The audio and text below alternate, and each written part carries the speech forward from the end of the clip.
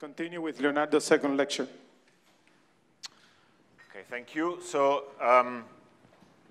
today we will switch gears from the basic Lagrangian approach we had yesterday to this more abstract conformal booster viewpoint that I outlined in my colloquium yesterday. But to recap, let's remind ourselves of some basic notations. So these are my conventions for the n equal to 2 vector multiplet, and this is my convention for the n equal to 2 half hyper. And there is a alpha and alpha dot are spinor indices. I that runs from 1 to 2 are SU2 R indices, so you can see that the gauginess of the vector multiplet form an SU2R doublet. You may wonder about the SU2R transformation properties here in the half hypermultiplet. They are a little bit hidden, and but essentially it's the scalars that carry the SU2R representation. This is made most transparent if we graduate ourselves with the n equal to 2 full hyper, which is 2 copies of the half hyper. And then one would construct a doublet, which would be the combination of Q and Q tilde star. This complex conjugation is actually necessary to make manifest the transformation properties under SU2R. So in my notations, Q and Q tilde are both n equal 1 chiral multiplets. But in this n equal 1 notation, the SU2R transformation properties are a little bit hidden. And finally, I didn't spend much time on this yesterday, but in my conventions, the U1R assignment is -1 for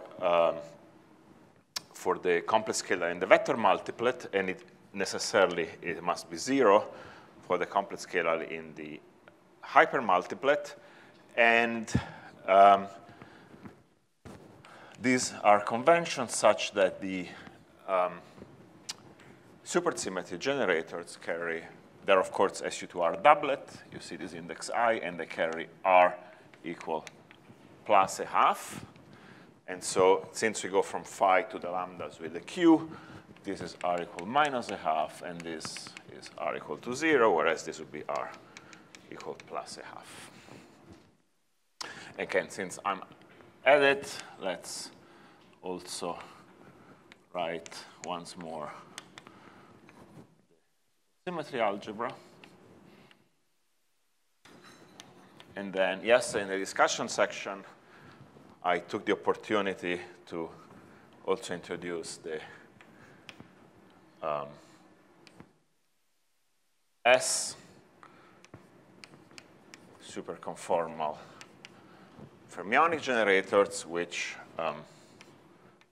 square onto the special conformal generators. Okay, so I don't have too much time to review this in enormous detail, but there is this name, 222/2. Again, if you want to learn about superalgebras, Wikipedia is pretty great. Wikipedia entries are generally terrible for physics, but for cultural reasons that I don't fully understand, mathematicians spend an enormous time editing Wikipedia, and so the mathematics entries in Wikipedia are actually quite good. And so anyway, it doesn't matter. You can learn about it in Wikipedia, but the generators of the algebra are the momentum generators, the special conformal generator, the translation, the Lorentz generator, which I'm writing in by spinor notation, so this is 3 plus 3. And then there are the fermionic generators that I just wrote down. And finally, so there's Q tilde, S, and S tilde. And finally, last but not least, there are the SU2R times U1R generators. OK, so that is a recap of conventions and basic algebraic facts. And from now on, I would like to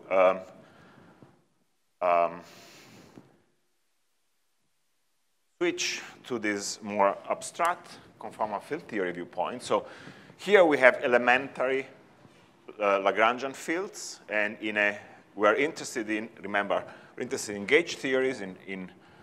So actually, let me also review very briefly the story of n equal to 2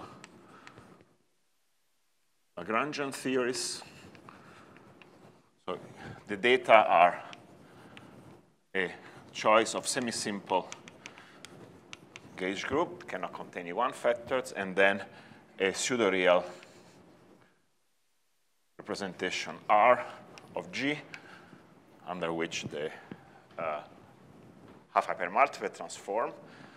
And then the condition that the beta function must vanish imposes restrictions on this data, and the only continuous data one is left with, if you insist on conformality, are the complexified gauge coupling for each of the simple factors of the gauge group. So in such a setup, we have elementary fields. The vector is in the adjoint, so this is in adjoint of G, whereas the half-hyper in some representation R of G. And we are going to be interested in correlation functions of local gauge invariant operators. So is a local gauge invariant combination of the elementary fields. And so the local operators of the conformal field theory in this description are really made up of these elementary constituents. And that's the fallback option and intuition to which you can always go back to if you are confused by something. Just try to realize the abstract statement that I'm going to make in terms of these fundamental ingredients. But the viewpoint I'm going to take is that these are the basic objects, and we do not necessarily need to think of each of these local operators as being a composite operator of something more fundamental. So as a way of transitioning, let's give examples of what these local operators are in a Lagrangian theory. And so we could be very concrete. We could take G to be SUN, and then we take R to be, we did a little exercise yesterday with the vanishing of the beta function. We concluded that if we insist that the hypermultiplier in the fundamental representation, we need to take NF fundamental with NF is equal to 2N. And so, so here it's the full hypermultiplet story. So I'm going to have Q and Q tilde, where Q would be in the fundamental and Q tilde would be in the anti-fundamental of the gauge, of everything really. So, so let's even fix indices. Let's A going from 1 to N be the gauge index. And so this would be an upper index A to denote the fundamental representation, and this would be a lower index A to denote the anti-fundamental representation. And in order to ensure a vanishing of the one loop beta function, we need to take NF copy. So I'm going to add an additional index I that goes from 1 to NF, which is always equal to 2N if you want conformality. And so these objects will be in the fundamental for SUN gauge, and this would be, well, really UNF, because they're also charged under the U1 flavored symmetry. Okay? So that's our matter, and then our gauge fields, of course, would transform in the adjoint, so I could use a fundamental anti-fundamental notation where it's implicit that the trace vanishes, or alternatively, I could introduce a an adjoint x and a that goes from 1 to n squared minus 1, and rewrite this object as a single adjoint. Okay? So that's a simple example of a n equal to 2 superconformal field theory. And then we would construct local gauge invariant operators by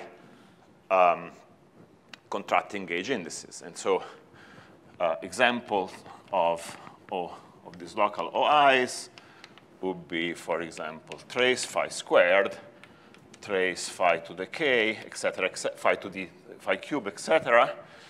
And, or you could have objects that contain the q's. You could do q, I, a, q, tilde, j, a, where the index a is contracted. You have always to contract, you must also contract gauge indices, so this object will carry some flavor representation in the index I and j.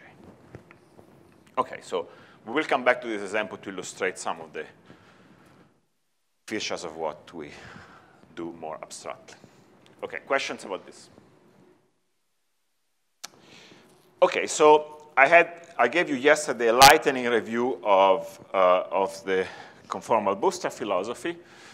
I really have to take for granted, the basics of conformal field theory, such as, for example, the statement that in conformal field theory, there is a isomorphism between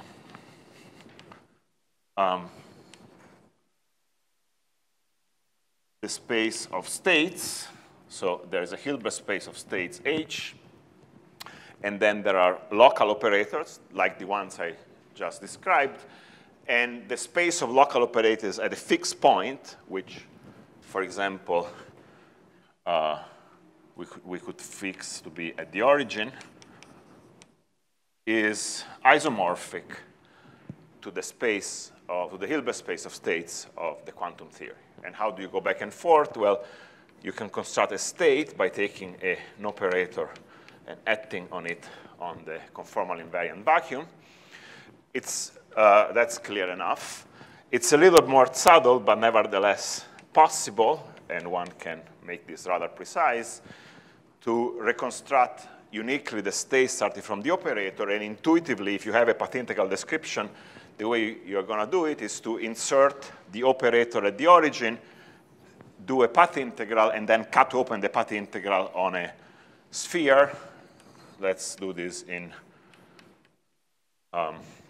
4 dimensions. So we use the dilation operator as our Hamiltonian. And so surfaces of constant radius, which are 3 spheres, are our spatial slices. And so in this quantization scheme, which is called radial quantization, we have to construct wave functionals of the fields at this, say, at the unit sphere. And if we insert an operator there and we do a path integral, that defines a state. But the statement really can be made more axiomatic and more abstract without resorting to the path integral. And that is the state operator map in 3 minutes. OK, so I can perhaps leave those notations there. So it follows almost immediately from the assertion that there is a state operator map that you have a convergent operator product expansion, which I, again, briefly sketched in my talk yesterday. And the idea being that if you have 2 local operators, you can read off the state here and then use the state operator map to construct a local operator back. And with a little bit of thinking, you can see that this is that the convergence of the OP just follows from completeness of states in the Hilbert space.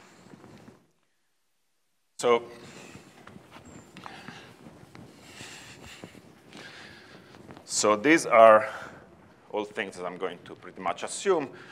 They are now very nice pedagogic reviews on the whole conformal. First of all, most of what I said is already in chapter 2 of the string theory textbook by Polchinski, but a more modern presentation that applies to higher dimension can be found in many lecture notes. For example, I can recommend the ones by Slava Richkov, David Simmons-Duffing. It's a well-established story that I invite you to study. And so again, the idea is that we have this operator product expansion with some coefficient functions here which are fixed by conformal covariance. The sum runs over the entire set of local operators, which, as I just said, is isomorphic to the set of states. And this expansion is absolutely convergent inside a correlation function till the insertion of the next operator. So if this is operator 1, this is operator 2, and then I have some operator 3 here, you draw a big sphere which does not encounter any additional insertions, and by the argument that I just sketched, you can replace these two operators by a single operator, say at the center of the sphere. Okay? So clearly we want to use as much as possible of the symmetries of the problem, and let's start facing the pure, let's start with the pure conformal case. I already, in the discussion section, I took advantage of you and already quickly sketch how the representation theory works.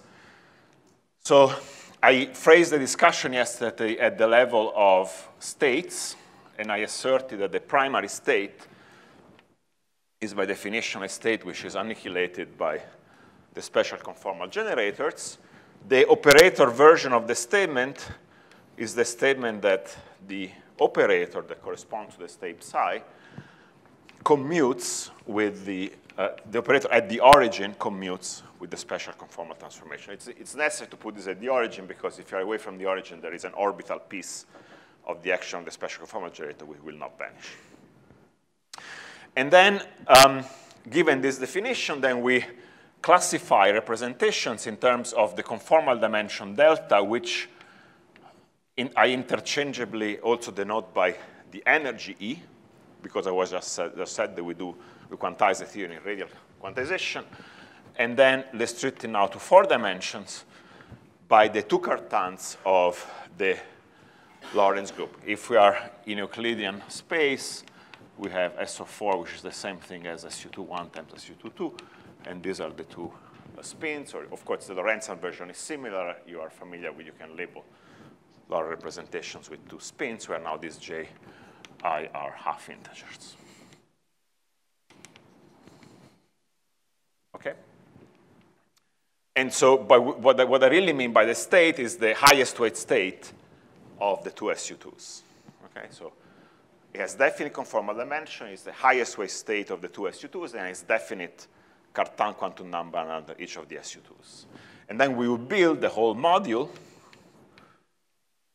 by acting on this state with the arbitrary amount of raising operators, which are the P's, and arbitrary amounts of also the Lorentz raising generators, which would be, well, whatever, J minus 1, J minus 2, etc.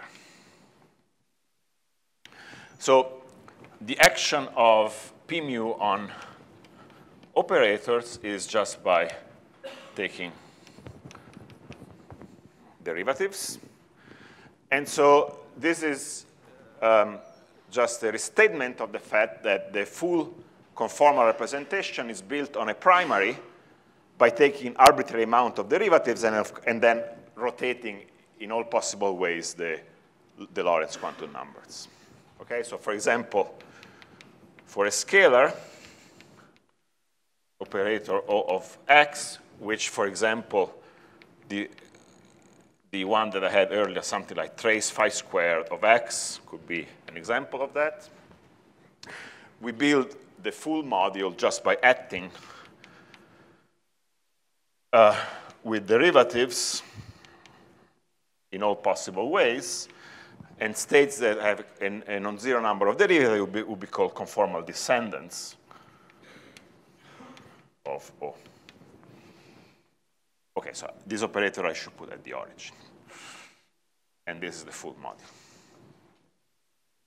OK, so in general, for the generic choice of the quantum numbers of the operator, this module is irreducible. But, and this is a phenomenon that will become more involved in the superconformal case, so I want to give a 5-minute discussion of the conformal case first. If you suitably tune these quantum numbers, the module becomes reducible, and and then you get shorter representations if you impose suitable conditions. Another way of saying this is we are going to impose the condition of unitarity. So we want norms to be positive. And it turns out that if you tune the quantum number suitably, you will encounter that some of the descendant states have 0 norm, and they are orthogonal to the entire module. And so you really, in a unitary theory, really instruct to mod out by these null states, and you get a shortened representation. So, so the unitarity bounds on conformal representations are that delta, or the same, which is really for me. So if I take the 2 spins to be both of them non-zero, so I'm going to restrict now to 4 dimensions, and the 2 spins are both non-zero, then unitarity imposes this condition. If one of them is 0, then unitarity imposes this condition, and of course there's a completely analogous condition if this is true. And finally, if both spins are 0, unitarity imposes this condition. Okay? So, so the statement that I'm making is that, so how does this come about? These conditions come about by starting with a state of arbitrary, let's say we do the case with the spins are both non-zero. I start with the highest weight, and I act with P and start computing norms. And I must require that all the norms of the descendant states are positive. The matrix of norms is positive definite. It turns out that this is only possible when this condition is obeyed. If you violate this condition, in fact, in this simple case, you will encounter a negative eigenvalue already at the first step. So if you start with an operator with spin of whatever it is, of this type,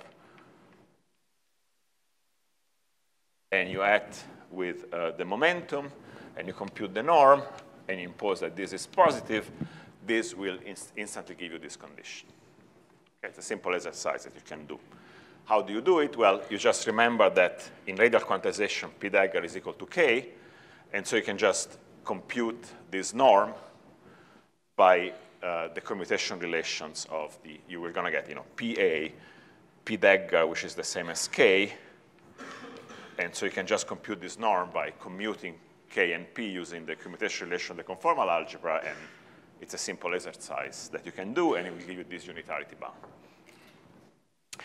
It also follows from this way of introducing the unitarity bound that if the unitarity bound is saturated, you are in the critical case where there's a certain, okay, so this is, of course, a little bit schematic. So you have, this is a whole matrix, right? Because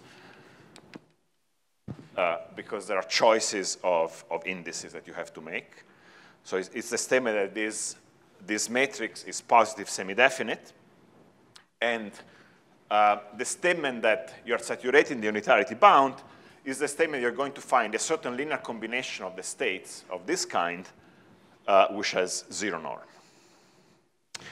And if you go through this exercise, which I really invite you to do, I mean, it's a little tricky, it's a little involved, but once in your life, you're going to discover that the combination that is acquiring zero norm is this one.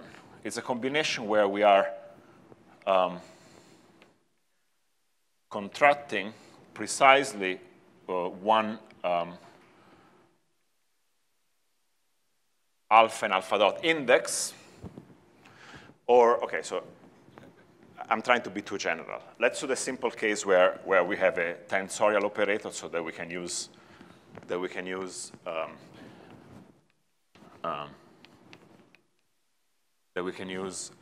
vector indices aligned by spinor indices. So we have a tensor, say a symmetric traceless tensor, and then this condition is simply the condition that the divergence of this operator is 0.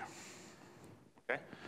So you have discovered that there is a state in the module that has 0 norm, and so since we're insisting that the representation to be unitary, we must mod out by it. And so this means that we're going to impose this as a relation obeyed by the operator. You will recognize that this is simply the relation that says that this operator is a conserved current.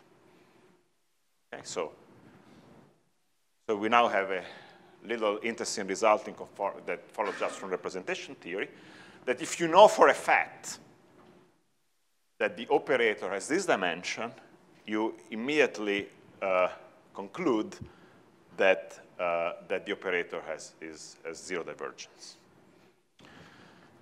The cases that, of course, are of physical interest are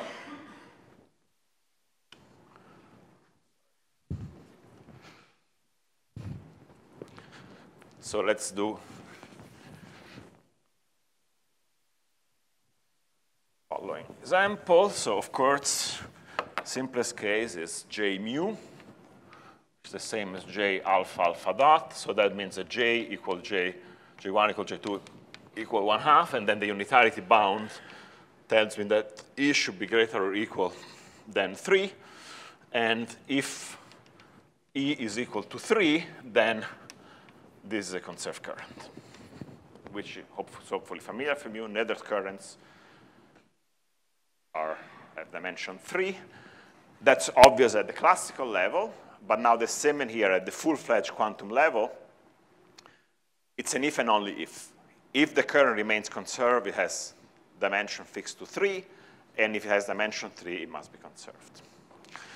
And the other, of course, case of paramount importance would be the stress energy tensor, J mu nu, or T alpha 1, alpha 2, alpha dot 1, alpha dot 2. This is J1 equal J2 equal to 1. And so the unitarity bound tells me that for a spin 2 operator of this kind, he has to be greater or equal than 4.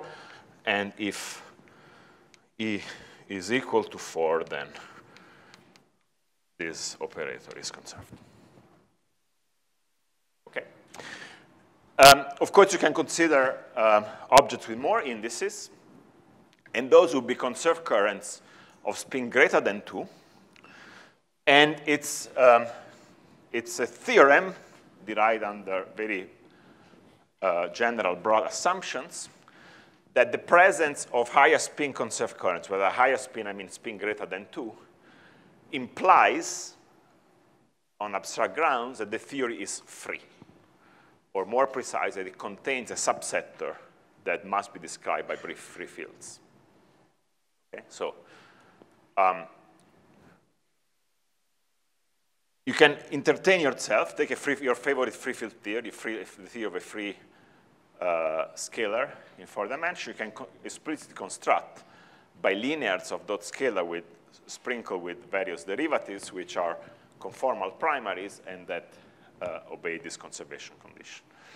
And the statement is that there is a converts statement that if you find a conserved current of spin greater than 2, then you must identify a free subsector in the theory. This is great from our general bootstrap viewpoint, because we understand free field theories perfectly, and so we shouldn't bother with them. And so we are going to impose as a condition on the theories that we want to study that there must be no conserved currents of spin greater than 2. And so we can impose from the get-go that we're just talking about interacting quantum field theory. You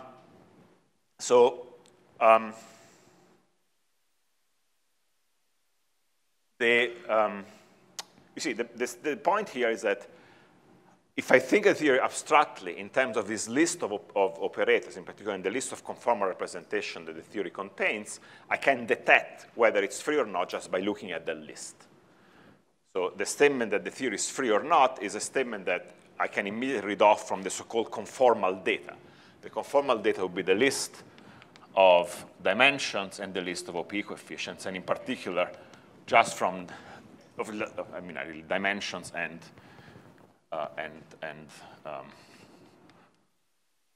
Lorentz quantum numbers and their OP coefficients. Those are the conformal data that determine the theory completely. And it's a very simple statement about just looking at the representation that tell me that the theory is free or not. The other thing that we're going to impose is that the theory contains one and precisely one conserved current of spin 2, which we identify as a stress energy tensor. This is, again, obvious in the Lagrangian viewpoint. You can just construct the stress tensor by your favorite procedure, either the Nader procedure, where then you have to improve it, or coupling it to a background metric, blah, blah, blah. It's clear that if you start with a Lagrangian, local Lagrangian, there's going to be a stress tensor. And it should also be clear that if the theory is interacting, the stress tensor is unique. In the free field limit, the theory actually has multiple conserved currents of spin 2, because each, let's say I have a theory of n scalar fields, each scalar field will have its own separate spin 2 conserved current. But the moment you turn on interaction, you generically expect that most of these spin 2 objects acquire anomalous dimension. And remember my unitarity theorem, the moment you have an anomalous dimension, you instantly lose conservation and vice versa.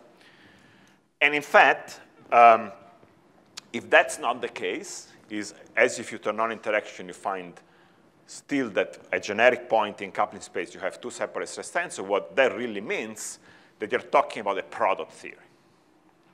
Okay? So we are going to restrict attention into simple theories. There's a condition, if you are analogous to, again, remember I had this analogy yesterday where it is a little bit as if we are trying to classify Lie algebras, and then clearly, sure, you can study the most general semi-simple case, but it's easier to impose from the get-go that we're looking at a single irreducible simple piece. And what about the spin 1 object? Well, the spin 1 object is, of course, is the hallmark that the theory has a global symmetry. That's, again, obvious from the Lagrangian viewpoint. If you have a global continuous symmetry, you use Noether's theorem to construct the conserved current. And we are going to assume, on abstract grounds, that that's always the case. That if, in some sense, this is part of our axiomatic definition, we're going to declare that we have a local conformal field theory if, first of all, it has a unique stress tensor, and second of all, if the theory is invariant under a continuous group of global symmetries, there is an associated conserved current, which, of course, we have to transform in the adjoint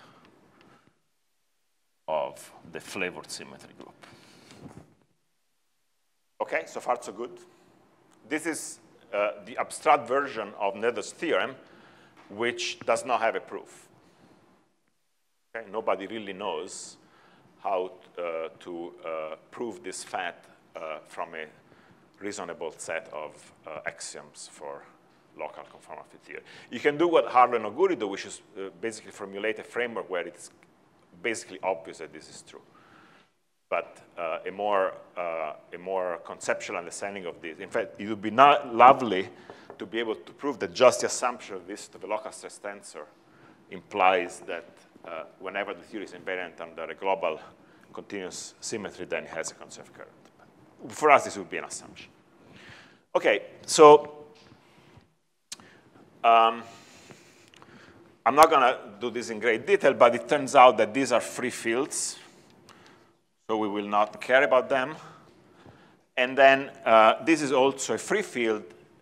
Sorry, but what I mean by this is when you saturate these unitarity bounds, you find free fields. So simple example for this would be a self-dual, the self-dual two-form for a Maxwell field obeys this bound, right? Because it's a self-dual form, so it has E equal to 2, and then it has J, well, with the dots, J1 equal to 0, J2 equal to 1, and so it operates this bound, and this is just the statement that there is a free Maxwell field, which again will not be of interest for us because we are going to restrict ourselves to interacting field theories. And when you saturate this bound, of course, we are talking about a free scalar, okay? An object which has E equal to 1, and this condition is just a free scalar. And this case is the only one where you need to work a little bit harder because the null state that forces the unitarity bound happens at level 2. And so the condition that the representation be unitary is the condition that box phi equal to 0, which is, of course, just a free equations of motion. OK, so that's a lightning review of representation theory of the conformal group. It's rather simple, really. Most representations are generic. And then when you saturate one of these unitarity bounds, you need to remove just a little bit of null states, which is a single null states, and of course, all of its descendants. Clear enough? Yeah. Yes. I just told you. That's my main point, right? That I don't have to ever think in terms of elementary fields. I just look at the list of representations, and if a certain unitarity bound is obeyed, well, if the unitarity bound that correspond to free fields are obeyed, I'm going to say that there is a piece of the theory which is free, and I don't want to consider that. I mean, I can consider the case if I insist, then it's going to be trivial. But since we don't want to get confused by free fields, we will just going to assume that no such representations appear. Now, it's the picture that was drawn yesterday of the space of the conformal manifold. So the statement that I'm making, a generic point in the conformal manifold, none of these free representations appear, but they might appear, and generically they will appear, at singular points. Okay, so in fact, yes, I had this conjecture that the conformal manifold of a general analytic 2 theory arises by weak gauging in a certain limit of a gauge group. Well, when you switch off that gauge coupling, then clearly you spit out a free vector multiplet. Okay, so the free vector multiplet and several of its composite will obey some of those unitarity bound, and well, at this special point, you will have, in fact, multiple stress tensor, higher spin conserved currents. But the beauty of this approach is that we can really now characterize, or if you want, define what the special points are by stating that, well, what is a special point? This point where you have enhanced higher spin conserved currents, where you gain in the limit higher spin conserved currents. OK, so that was fast, but any other questions? I'm not going to repeat the same story for the n equal to superalgebra.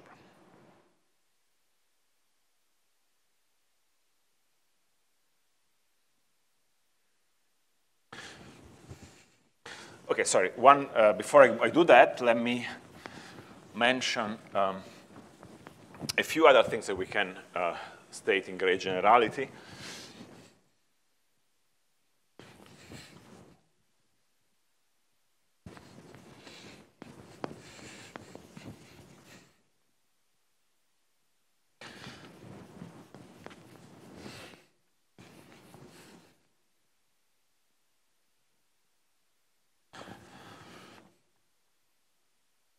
So some of the sort of most robust universal conformal data would be obtained from the 3-point function of the conserved currents, if any, and of the stress tensor. And so in particular, the two-point function of the stress tensor, I'm not going to write the tensorial structure, but in some normalization with the appropriate conventions is proportional. So first of all, the normalization with the stress tensor is canonically fixed because you want the stress tensor to be a generator of, in particular, translation. So you cannot mess up with the overall normalization of the stress tensor. That's God-given. And then given that normalization, the normalization of the two-point function of the stress tensor is interesting, and that is the so-called C-central charge. For a reason that will appear shortly, I'm going to call this C4D. From the three-point function of the stress tensor, which is rather complicated, admit several different tensorial structures, you can again recover C, but you can also recover another combination, which is the A central charge. An alternative interpretation of these numbers is by thinking in terms of coupling the theory to a background metric and looking at the conformal anomaly, looking at the Weil anomaly for the trace of the stress energy tensor, which is, of course, 0 in the limit in R4, if you don't have any background metric, by assumption that's conformal field theory. But then it will, OK, so I'm going to get this wrong, but it's going to C times Euler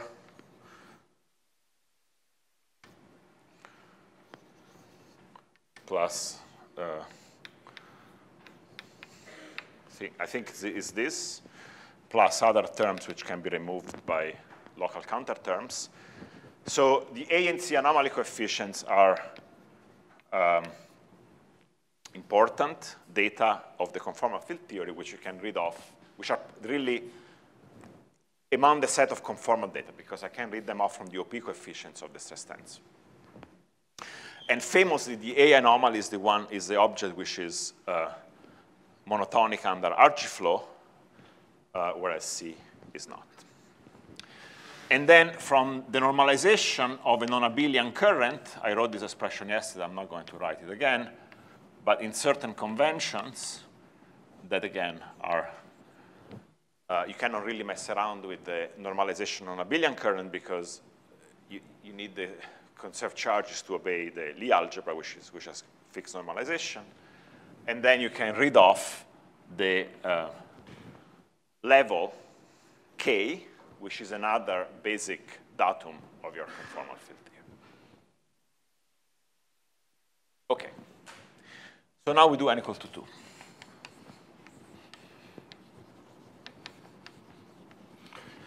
So now my superprimary is annihilated by S and S tilde.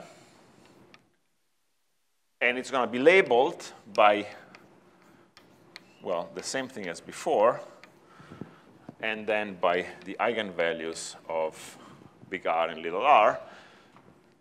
Conceivably, there could be additional labels under whatever global symmetry the theory may have. Okay, what is by definition of a global symmetry? Whatever symmetry generated that commute with the full superconformal algebra, I'm going to declare that they're a global or flavored symmetry. So a priori, of course, that's completely separate set of indices that you can tensor with this. Now, I don't have time to write down the whole list of shortening condition because it's too much. But the story is similar in spirit. So again, the idea will be that you have a generic module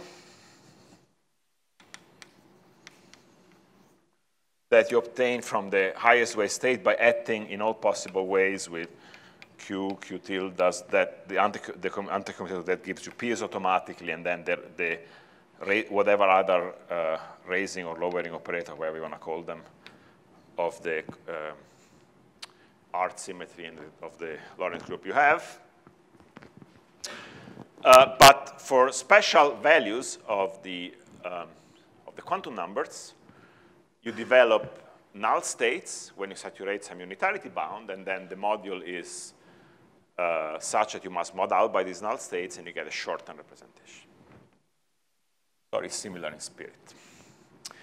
And the shortening conditions now, remember before we just had momenta, which means derivative. So the shortening condition for conserved currents were just the divergence of the current is 0. Now the form of the shortening condition will be the statement that some combination of the raising operator, which are the Qs, annihilate the primary state. Okay, so this is something that may be familiar to many of you. It's a BPS type condition. It's the statement that the state or the operator, if you use a state operator map, is invariant under some combination of the supercharges. Okay, so we're going to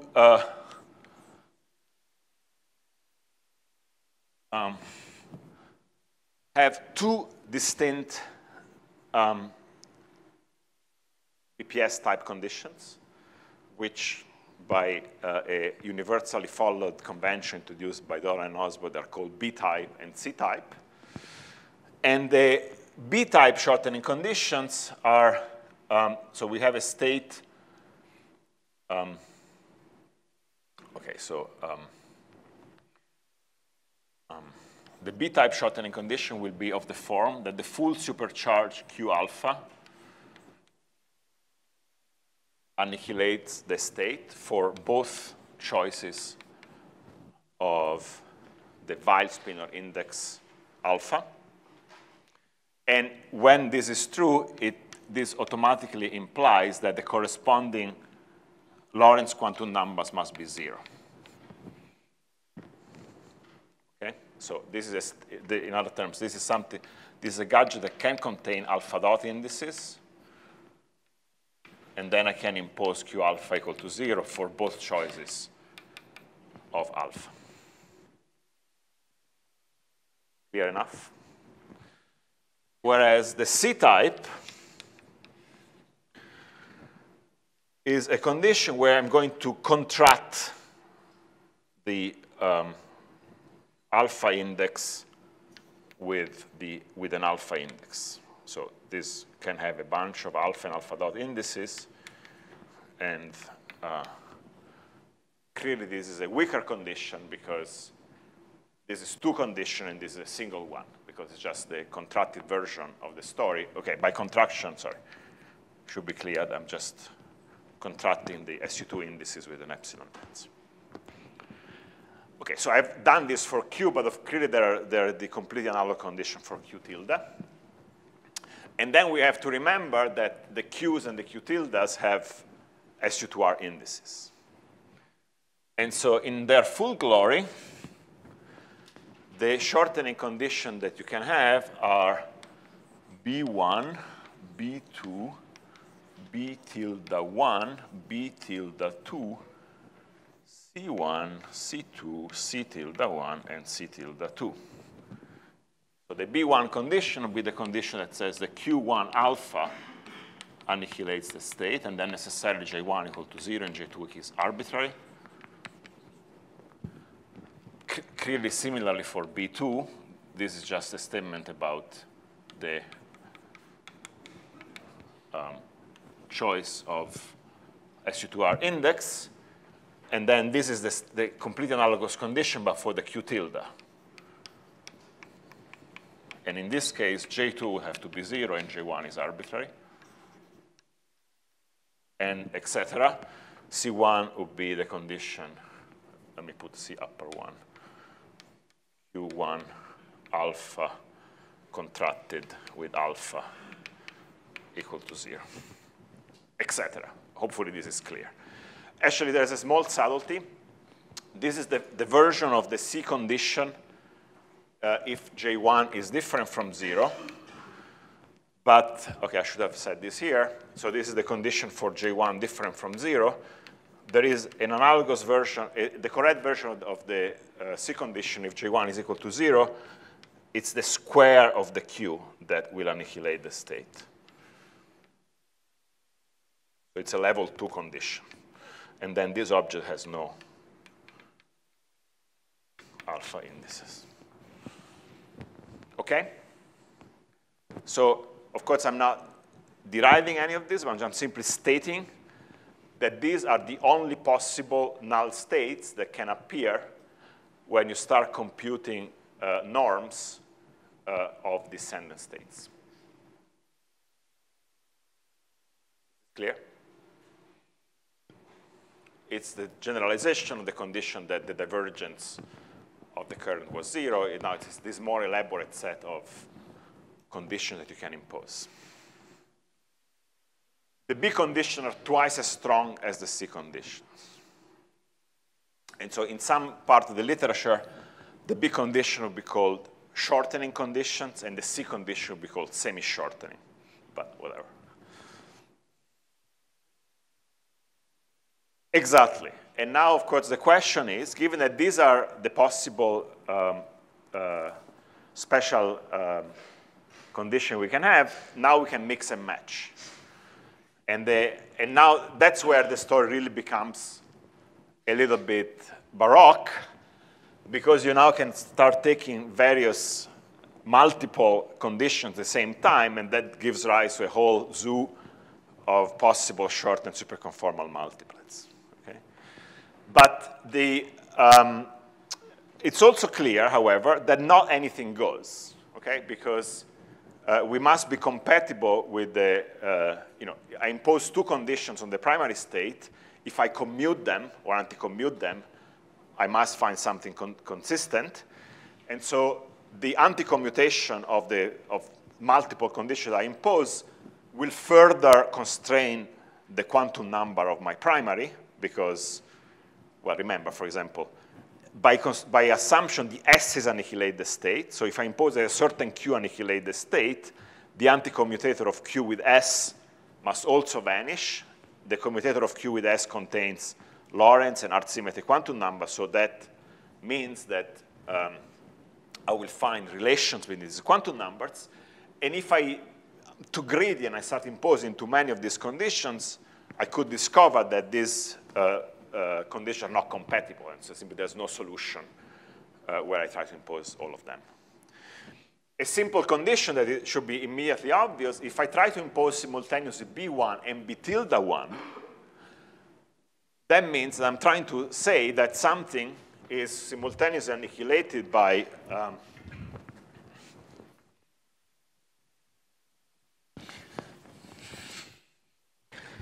Q1 alpha and Q tilde 1 alpha dot. But of course, Q1 and Q tilde 1, given that this is an upper index, this is a lower index, commute to the momentum. And so this implies that the state is indicated by momentum, but the only translational invariant state in quantum field theory is the vacuum. And so this implies that this is just a vacuum. So that's not interesting. So apart from the vacuum, there's no way I can impose these two conditions simultaneously. And so that's assuming that we have just one vacuum. OK, so what shall we do? So there's a whole story that I really cannot really summarize the next 10 minutes. But I will focus on the maximally symmetric conditions. So we have remember, 16 supercharges, which is 8 Qs or Q tildes plus 8 S and S tildes. These are automatically 0 on the primary. And so I will enumerate the shortening condition, which are various overlaps of those conditions that result in 8 of the Qs annihilating the state. This is what you may reasonably want to call a 1/2 BPS condition, because the S's are automatically 0, but if half of the Qs annihilate the state, that's 1/2 BPS. Okay. And so what are those?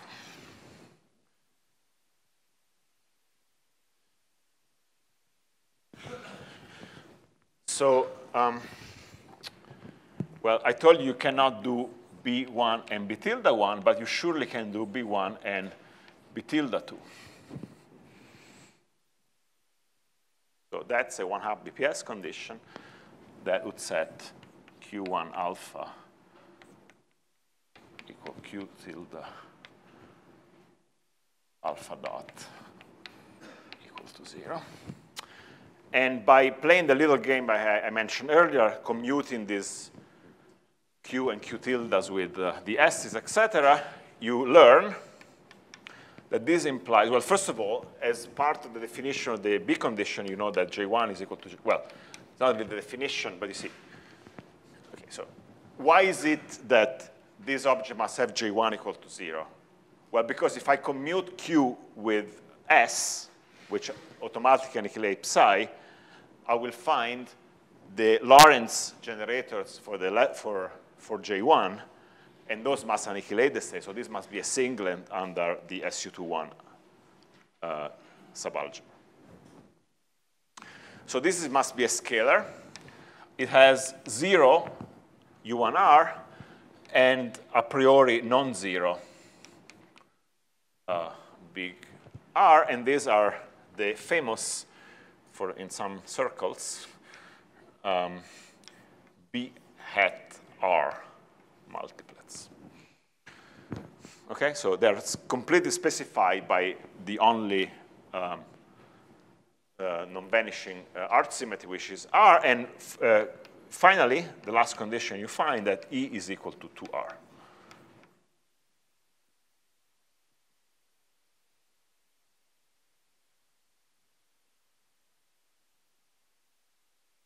Okay? Then, the other thing you can do is to impose B1 and B2 simultaneously. Well, then let me not rewrite it, but this will lead to the condition that this is what you'd call a, okay, so I'm going to get my conventions a little wrong, but let me first put, this is a B hat R. This is going to be an epsilon R or epsilon bar. So let me think for a second whether it's epsilon or epsilon bar. So this is, I think, is what I would like to call an epsilon bar multiplet. And this will have positive little R symmetry, 0 big R, and E will be equal to little r. And then there's the conjugate representation, which is the epsilon r, which will be this one. Here r will be negative. And these are all scalars.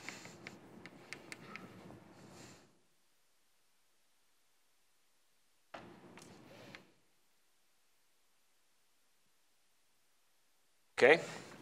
And finally, although these are not what you normally call 1/2 BPS, because they are a combination, oh, well, okay, I need to delete it. They're a combination of semi-shortening conditions. You can get to,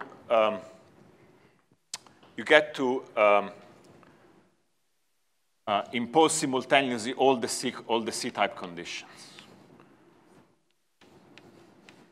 They're half as strong, but if you impose all 4 of them, you get something consistent.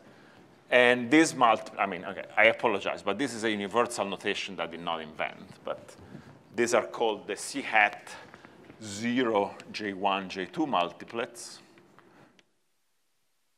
And they have a priori arbitrary J1 and J2.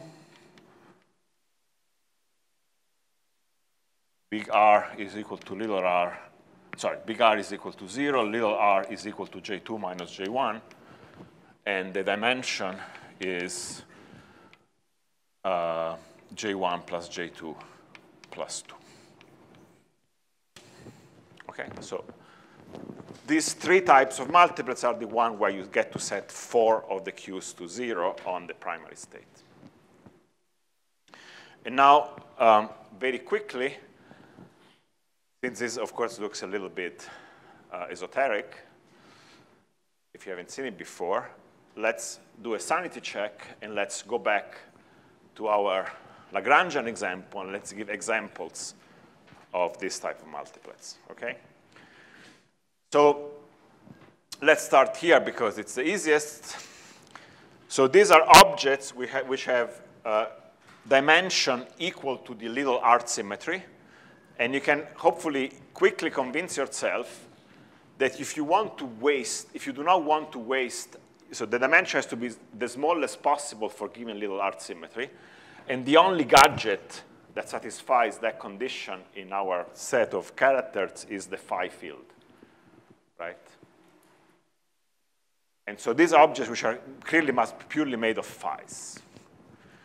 So in our conventions, phi has negative little r, so these objects would be trace phi to the k, whereas this one would be trace phi bar to the k. Okay?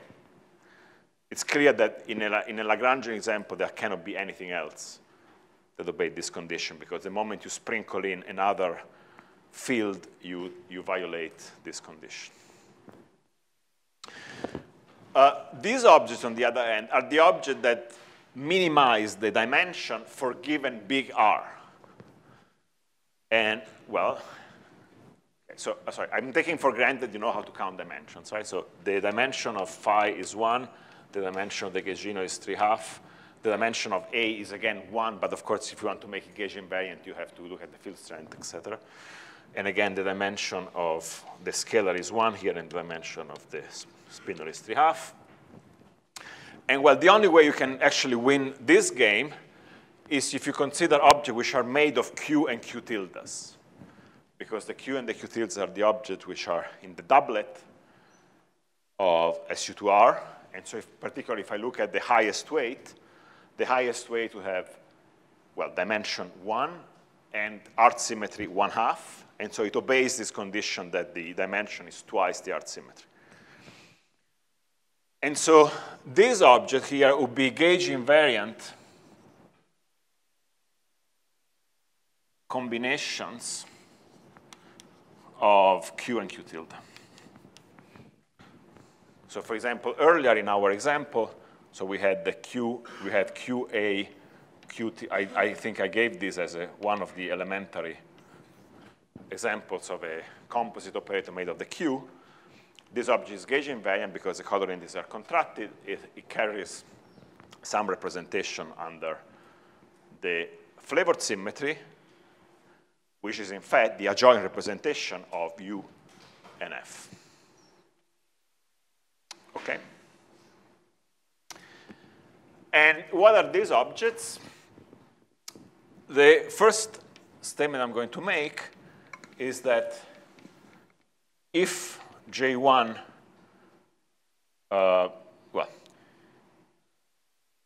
with the exception, the only multiple will be relevant for us is the one where the J1 and J2 are 0. Because for higher values than J1 and J2, this multiplet will contain higher spin conserved currents of spin greater than 2. So for J1 or J2 greater than 0, there are higher spin conserved currents inside this multiplet, which, as we discussed, are the hallmark of a free theory. So we can find this type of multiplets in the general limits, but generically we won't allow them. The lowest one is the one that contains the stress tensor. So this is the superconformal stress tensor multiplet in a n equal to 2 theory. This multiplet, okay, it starts, so let's quickly draw the structure of the multiplet. It starts with this, how should I call it? It starts with an object of dimension 2, which is uncharged under everything. And then you build the multiplet acting with supercharge. There are some fermions I will not bother with. And then at dimension 3, you're going to encounter the currents for the art symmetry, both for the U1R and the SU2R. And then at dimension 4, you're going to encounter the stress energy tensor. Okay. It's a famous fact in supersymmetry in many cases where the art symmetry current and stress tensor are part of the same multiplet. This is an illustration of that. you may be more familiar with the n equal 1 story. In the n equal to 2 story, the bottom component of the sensor multiplet is an uncharged scalar of dimension 2. Okay, so in our Lagrangian example, this would be something like a trace of phi dagger, some number that I'm not going to be able to remember, q dagger plus q tilde dagger. Something like that. Okay, it's a dimension 2 guy which is not holomorphic. Okay, so again, we will assume the existence of one and only one multiplet of this kind and none of this kind for J. How am I doing with time? Done. Okay, so anyway, we made some progress.